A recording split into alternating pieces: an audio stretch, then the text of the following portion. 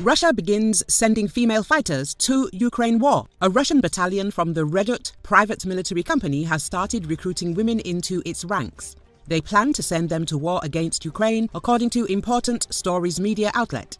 The Boars battalion, a part of the Redut private military company under the control of Russia's Ministry of Defense, has begun recruiting women for combat roles with the intention of sending them to the front lines.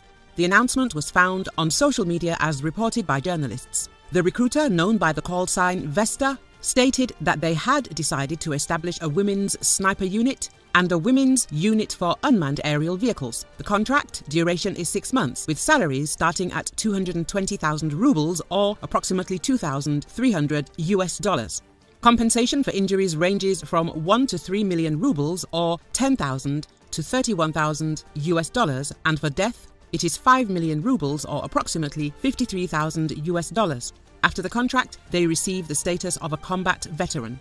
While prior firearms experience is preferable, training is provided in Donetsk within 1 month for those without experience. This marks the first recruitment effort.